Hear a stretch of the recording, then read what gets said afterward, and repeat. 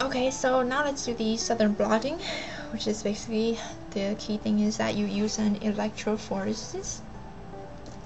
So the first step you do is get it onto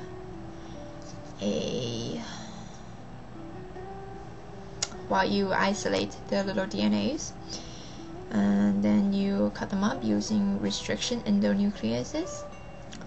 Then you separate each sample based on the fragment sizes, and then of course you electrophoresis, and then you denature DNA and in a basic alkaline solution transfer to the filter paper, and you add the single-stranded DNA like you do with the colony blots.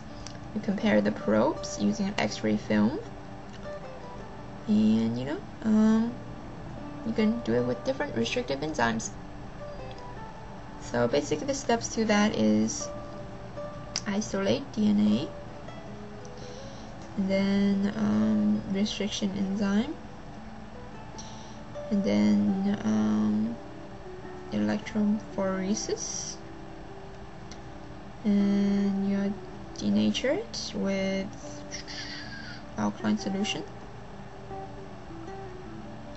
and you can probe, and you can X-ray. So isolate DNA. R is for restriction enzymes, cutting them up. E is for electrophoresis. D is for denaturing. P is for, of course, P is always for probing, and X is for X-ray. IREDPX. IREDPX.